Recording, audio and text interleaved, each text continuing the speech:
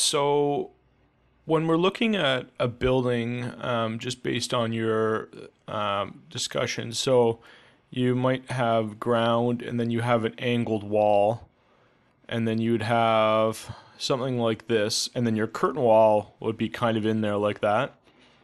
So what I would do, how do I erase all this? That's not what I want to do.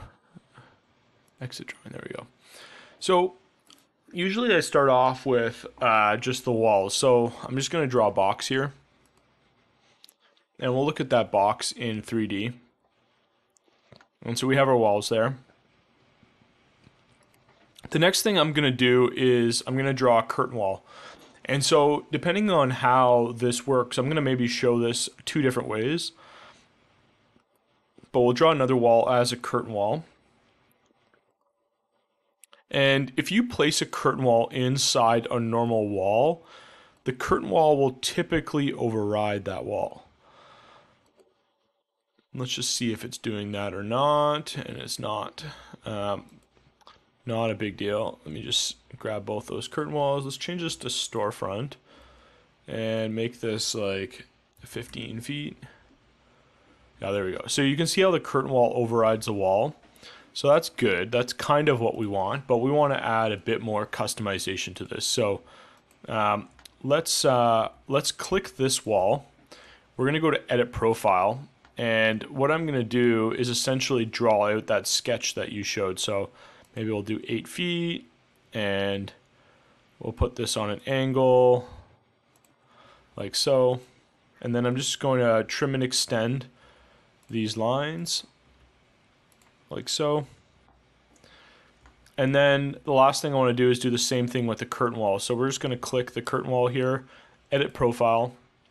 I'm going to click the Align button, and I'm going to align with this angled piece here, this line, like so. And we'll click the check mark, and now we have that angled piece like that. So let's do this on the other side. So I mean, it doesn't really matter which order you do it in, but something like that. And you probably want both sides to be the same angle. I'm going to trim and extend. And then delete this other line here.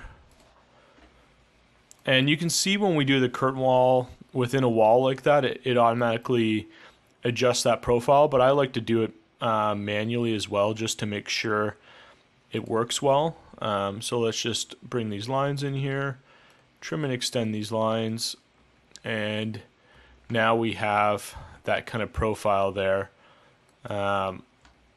And another thing we could do, and I'm just going to show this as maybe a bit of a technique. So one thing you'll often see is it might be like set back in 2 feet, and this one will be set back in 2 feet. So it'll look like that. What do we have going on here? I think we need to move this up a little bit. There we go. And that's going to remove that little notch there in the corner. So when you have a situation like this, I usually, I might start the way I just did. But what I would do is in this portion right here, we would add a slanted wall and then a ceiling. So we add a wall in here. Let's make this just a default wall, 5 inches. And you can see that wall looks like that. So what we can do is we can click this wall, we can make it go up to 15 feet, but we can change this wall to be from a vertical wall to a slanted wall. And then let me just see if it allows me to use the align button, and it does not. Okay, let's make this angle at 15. Let's make it -15. And it needs to be more, so let's make it -30. Something close. So that's pretty close. So we need to move this wall back in a little bit. So I would just do that to kind of hide that edge. And then on the top, we would just do the top portion as a ceiling. So we can sketch this as, I'm just going to grab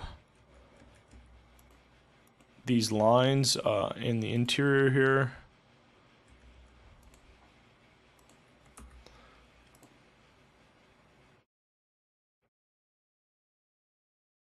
Like this, and we're just going to make a little ceiling in this spot, in this kind of hole here.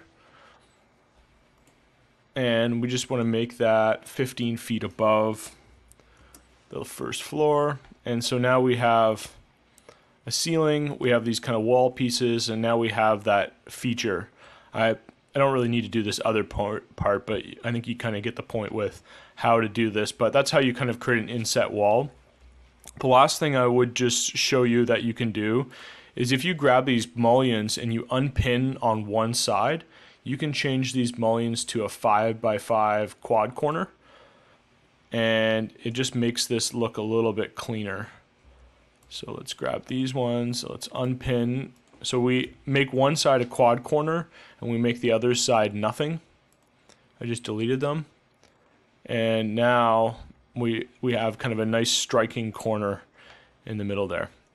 So that's kind of how I would kind of create this kind of effect that you would often see in dealerships. Does that make sense? You're welcome.